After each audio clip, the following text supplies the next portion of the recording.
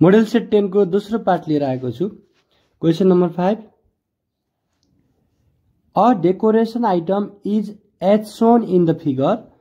Its upper part is pyramid shaped and the lower part is prism.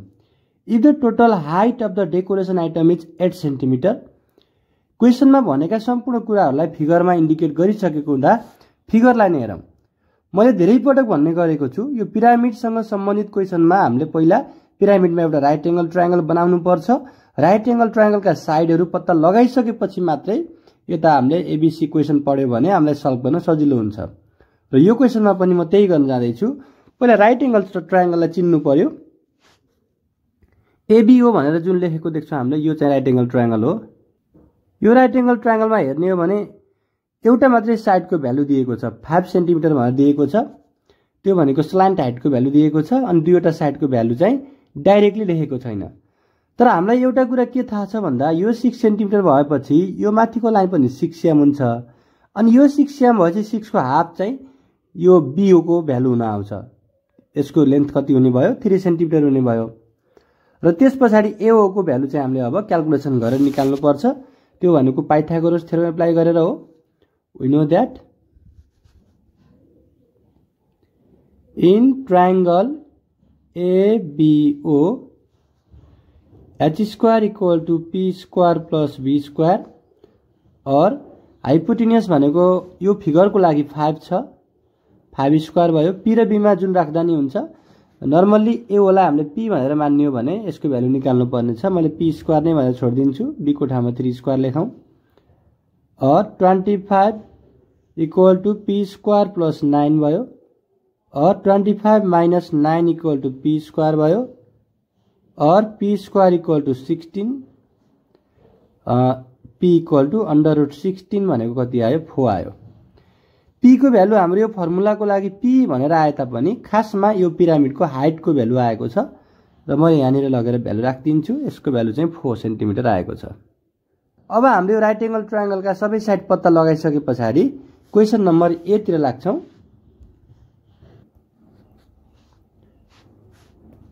Question number A, find the height of the pyramid भनेको छ। जुन भर्खरै मैले फिगरमा indicate गरिसकेको छु, जुन एओ को भ्यालु आएको थियो हामीले सल्भ गर्दा, त्यो एओ नै यो पिरामिडको के हो? हाइट हो। हामी डाइरेक्ट अब यसको एन्सर लेख्न सक्छौं। सिम्प्लिफाई हामीले पहिले नै गरिसक्यौं, तसर्थ सोलुसन तिर लागौं। ए को solution, height of the pyramid, height of the pyramid equal two 4 centimetre भयो। र हामी बी मा लाग्छौं। अब find the volume of the pyramid भनेको छ। पिरामिडको मात्रै भोल्युम निकाल्न भनेको छ। Volume of pyramid, volume of pyramid v equal two 1/3 a square H formula भयो, इक्वल टू 1/3 a भनेको यो साइड हो। यो जुन हाम्रो पिरामिडको बेसमा स्क्वायर हुन्छ, स्क्वायरको साइड हो। स्क्वायरको साइडको भ्यालु तल 6 भएपछि यो पनि कति नै हुन्छ? 6 cm नै हुन्छ। तसर्थ a स्क्वायर भन्नुको अर्थ 6 स्क्वायर लेख्नु पर्यो। h भनेको पिरामिडको हाइट 4 आइसकेको छ, इक्वल टू 1/3 36 into 4 भयो।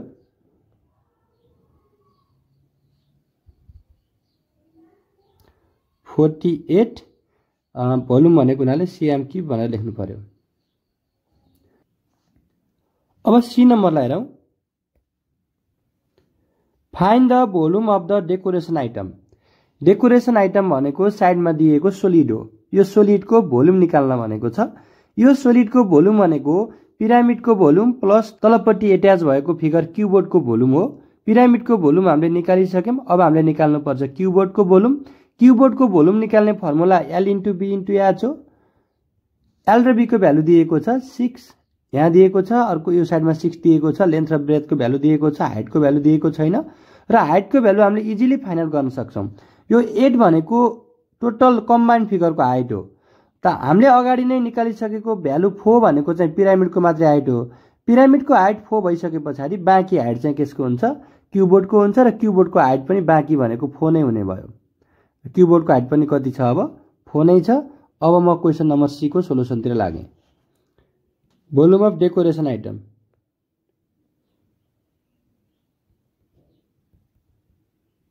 Equal two volume of pyramid plus volume of क्युबोर्ड। Volume of pyramid हामीले अलरेडी निकालिसकेका छौं, डाइरेक्ट भ्यालु राख्दा हुन्छ। अब 48 cm क्युब भयो। अब भोल्युम अफ क्युबोर्ड को फर्मुला L * B * H राखौं equal two 48 cm cube. Length र ब्रेथ बराबर छ 6 cm * 6 cm र यसको हाइट मैले अगाडि नै एक्सप्लेन गरिसके 4 आइसकेको छ, 4 centimetre equal two 48 cm cube plus यो तीनवटा भ्यालु मल्टिप्लाई गर्दा 144 cm क्युब हुन आउने भयो। यो दुईटा भ्यालु एड गरौं 192 cm क्युब। यो सँगसँगै क्वेशन नम्बर 5 कम्प्लिट हुन्छ। Question number 6। क्वेशन नम्बर 6 मा यहाँनिर दुईवटा फिगरहरु देख्न सक्छौं। एउटा क्वेशनमै भएको फिगर र एउटा मैले ड्रा गरेको फिगर। म आफूले फिगर ड्रा गर्नुको अर्थ चाहिँ जुन क्वेशनमा हामीले फिगर देख्छौं त्यो क्वेशनको टिएसए सिएसए को फर्मुला र मैले ड्रा गरेको फिगरको सिएसए टिएसए को फर्मुला एउटै नै हो भन्नको लागि मैले फिगरहरु ड्रा गरेको हुँ। यो जुन माथिल्लो क्वेशनमा जुन फिगर दिएको छ त्यो नर्मल्ली हामीहरूले गरिराख्ने फिगर भन्दा अलि फरक टाइपको भएको हुनाले कन्फ्युजन नहोस् भनेर मैले अर्को फिगर ड्रा गरेर क्लियर पार्न खोजेको हुँ र अब सायद क्लियर भयो होला। एरियाको लागि फर्मुला चाहिँ एउटै नै हुन्छ। अब हामी लाग्छौं क्वेशनतिर। A wooden toe is made by scooping out a hemisphere from one end of a solid cylinder if the height of the cylinder is 10 cm and its base radius 3.5 cm। जुन कुराहरु फिगरमा हामीले देख्न सक्छौं। अब हामी लाग्छौं क्वेशन नम्बर ए तिर। Which formula is used to calculate total surface area भनेको छ। टीएसए को फर्मुला निकाल्न भनेको छ सोलिड को। सोलुसन सुरु गरौं। सोलुसन ए नम्बरमा TSA of solid equal two TSA of solid formula घोक्नु भन्दा पनि जुन हामीले कम्बाइन्ड फिगर देख्छौं त्यो कम्बाइन्ड फिगरमा दुईवटा फिगर मिलेर बनेको फिगर हो। माथिपट्टि यहाँ हेमिस्फियर छ, तलपट्टि के छ सिलिन्डर छ। तसर्थ टीएसए को फर्मुला सम्झने आइडिया भनेको कम्बाइन्ड भएका फिगरहरुको सीएसए मा सर्कलको एरिया जोड्ने हो। हेमिस्फियर को सीएसए भनेको चाहिँ 2πr² भयो, 2πr² भयो। त्यसपछि सिलिन्डरको सीएसए भनेको 2πrh हो र त्यसपछाडी सर्कलको एरिया जोड्नु पर्यो। सर्कलको एरिया भनेको πr²। अझ हामीले सिम्प्लिफाई गर्ने हो भने यो 2πr² र 2πr² र πr² एड गर्दाखेरि 3πr² हुन्छ अनि प्लस 2πrh हुने भयो। यो फर्मुला चाहिँ ए को सोलुसन भयो। अब बी तर्फ लाग्छौं। Find the total surface area भनेको छ। यहाँनिर चाहिँ फर्मुला लेख्न लगायो ए मा, बी नम्बरमा चाहिँ भ्यालु नै लेख्न लगाएको छ। अब हामीले यसको सिम्प्लिफाई गर्नुपर्ने हुन्छ। We know that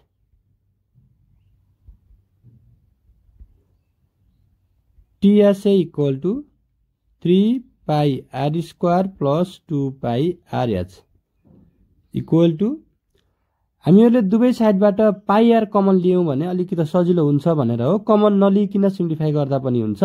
ल मैले कमन लिए, पाइआर कमन आयो भने 3r बाँकी रहन्छ फर्स्ट टर्ममा र सेकेन्ड टर्ममा चाहिँ 2h बाँकी रहन्छ इक्वल टु पाइ 22/7 भयो। रेडियसको भ्यालु दिएको छ 3.5, हामी फिगरमा क्लियरली देख्न सक्छौं। अनि फेरि 3 r को ठाउँमा चाहिँ 3.5 प्लस 2 यो h भनेको सिलिन्डरको हाइट हो, फिगरमा देख्न सक्छौं 10 cm दिएको छ इन्टु 10। यो सबै भ्यालु अब cm² लेख्नु पर्यो इक्वल टु 22/7 इन्टु 3.5 गर्यो भने चाहिँ यसको भ्यालु 11 आउँछ। ल ब्राकेट भित्र हेरौं त 3 इन्टु 3.5 गर्दाखेरि 10.5 आउने भयो प्लस 2 10 जा 20 इक्वल टु 11 इन्टु 30.5 र मल्टिप्लाई गरौं 335.50 cm² चाहिँ यो सोलिडको क्वेशनमा दिएको सोलिडको टीएसए को एन्सर आयो। सी नम्बर हेरौं। If the cost of painting the toy with golden color is Rs3355, how much was the rate of painting? Rate of painting भनेको चाहिँ 1 cm square पेन्ट गरे बापत कति खर्च लाग्छ निकाल्न भनेको हो। यो टोटल कस्ट सम्बन्धी हामीलाई क्वेशन सोध्यो भने एउटा सामान्य फर्मुला छ। सी नम्बरमा जान्छु म अब। We know that total cost को एउटा फर्मुला छ एरिया इन्टु रेट भन्ने फर्मुला छ। हामीलाई क्वेशनले टोटल कस्ट को भ्यालु दिएको छ Rs3355 जुन एरिया हामीले भर्खरै निकालिसकेका छौं। हामी यहाँ देख्न सक्छौं 335.50 एरिया भयो र हामीलाई क्वेशनले रेट नै निकाल्न भनेको छ। आर लाई आर नै लेखौं। Rs3355 उताको 335.50 यता डिभाइड गर्न आउँछ इक्वल टु आर भयो र डिभाइड गर्यो भने आर को भ्यालु आउँछ Rs10। यो Rs10 भनेको चाहिँ 1 cm स्क्वायर पेन्ट गर्दा लाग्ने खर्च हो। तसर्थ हामीले यही स्ल्याश cm स्क्वायर अथवा पर cm स्क्वायर को कस्ट भनेर यसरी बुझ्न सक्छौं र यसको पनि सोलुसन कम्प्लिट हुन्छ यो सँगै। Question number 7। क्वेशन नम्बर 7 को जुन फिगर हेर्यो भने हेमिस्फियर र कोनको कम्बिनेसनबाट बनेको छ र यहाँनिर अगाडि मैले क्वेशन नम्बर 5 मा पिरामिडमा एउटा राइट एंगल ट्रायंगल बनाएर राइट एंगल ट्रायंगलका साइडहरु पत्ता लगाए जस्तै यो फिगरमा पनि कोनको फिगर छ भने राइट एंगल ट्रायंगल बनाएर राइट एंगल ट्रायंगलका साइडहरु निकाल्नु पर्छ पहिलो नम्बरको काम। र यहाँनिर अब एउटा राइट एंगल ट्रायंगल बनाऊ। अब हामी आफैले बनाइदिउँ। राइट एंगल ट्रायंगल बनाउने यसरी हो। यो राइट एंगल ट्रायंगल हो। यसको नाम दिदा पनि हुन्छ नदिदा पनि केही फरक परेन र यसका दुईवटा साइडको भ्यालु दिएको छ।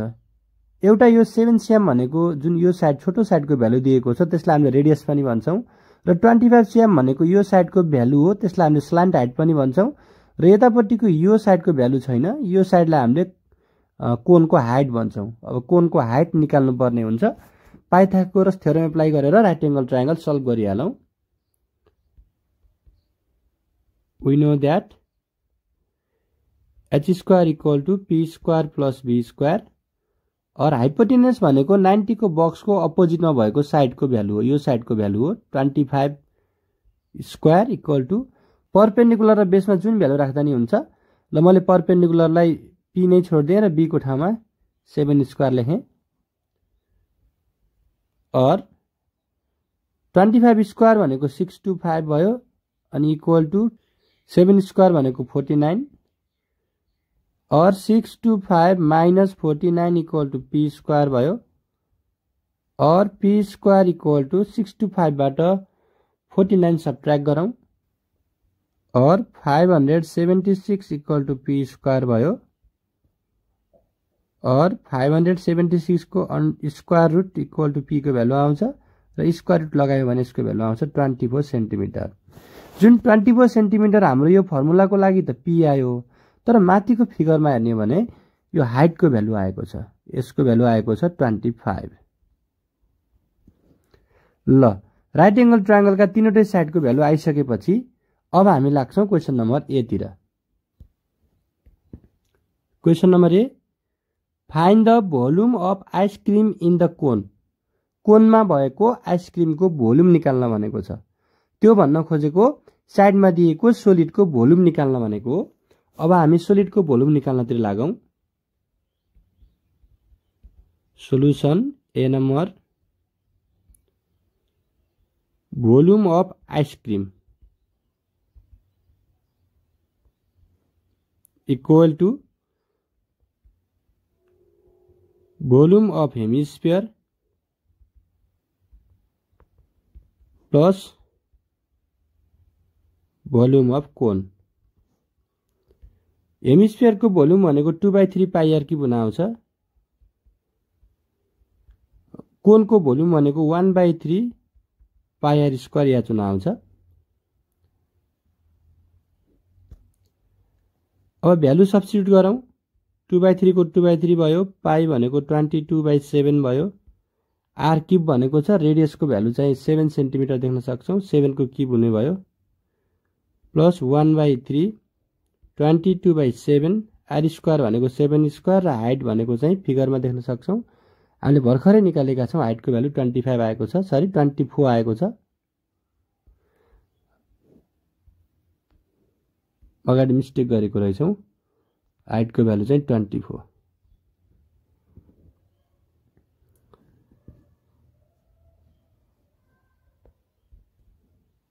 इक्वल टु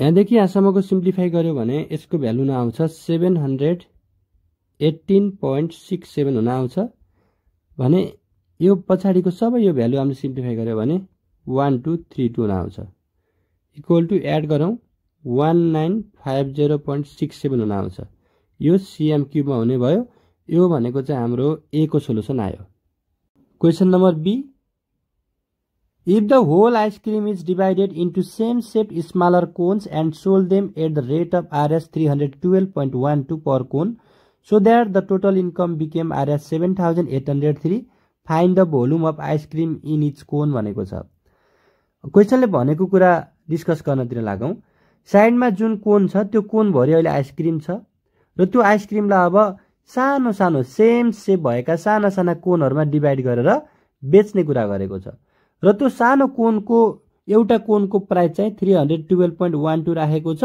र त्यसरी बेच्दाखेरि उसलाई टोटल इन्कम कति भएको छ 7,803 भएको छ अब हामीले यो कुरालाई यसरी बुझ्न सक्छौं यो जुन फिगरमा देख्न सक्छौं यो फिगर भरि अहिले के छ आइसक्रिम छ त्यही आइसक्रिमलाई बेचेर त्यही आइसक्रिम हो सानो सानो भागमा सानो सानो कोनमा डिभाइड गरे तापनि बेचेको भनेको चाहिँ यही भरिको आइसक्रिमलाई नै हो तसर्थ हामीले के भन्न सक्छौं त भन्दाखेरि जुन यहाँ कस्ट दिएको छ यो 7,803 भनेको यही ठुलो कोन भित्र जति आइसक्रिम थियो त्यही आइसक्रिमको पैसा हो पनि भन्न सक्छौं हामीले अथवा यो आइसक्रिमको भोल्युम बराबर यति पैसा हो भन्न सक्छौं र हामीलाई निकाल्न भनेको चाहिँ एउटा कोनको भोल्युम अथवा यति पैसा बराबर 312.12 बराबर कति भोल्युम हो भनेर निकाल्यौ भने पनि आन्सर आउने भयो 7,803 बराबर यो कोन भरिको भोल्युम हो भने 312.12 बराबर कति भोल्युम आउँछ निकाल भनेर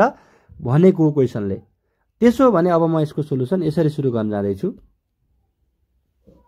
बी नम्बर आरएस 7,803 को 3 बराबर चाहिँ कति भोल्युम हुने भयो आरएस 7,803 बराबर टोटल भोल्युम हुने भयो टोटल भोल्युम भनेको कति छ 1950.67 सीएम क्यूब हुने भयो टोटल भोल्युम चाहिँ और 1 रुपैयाँ बराबर कति भोल्युम हुन्छ त भन्दा थोरै हुन्छ थोरै निकाल्न हामीले के गर्नुपर्छ डिभाइड गर्नुपर्छ डिभाइड गर्दाखेरि 7803 यति सीएम क्यूब भयो हामीले खासमा निकाल्न चाहेको चाहिँ 312.12 रुपैयाँ बराबरको भोल्युम हो तसर्थ मैले अब यहाँनिर आरएस 312.12 इक्वल टु 1 बराबर भोल्युम यति आइसकेको छ भनेपछि 312.12 बराबर त भोल्युम धेरै आउँछ धेरै निकाल्न मल्टिप्लाई गर्नु पर्यो 1950.67 का मुनि 7803 इन्टु आरएस नलेख्दा नि भयो इन्टु 312.12 सीएम क्यूब भयो इक्वल टु यसलाई हामीले डिभाइड र मल्टिप्लाई गर्यो भने यसको आन्सर आउँछ 78.028 सीएम क्यूब आउँछ इक्वल टु डेसिमल पछाडी डबल डिजिट लेख्ने हो भने 78.03 सीएम क्यूब हुने भयो यो नै क्वेशन नम्बर बी को सोलुसन भयो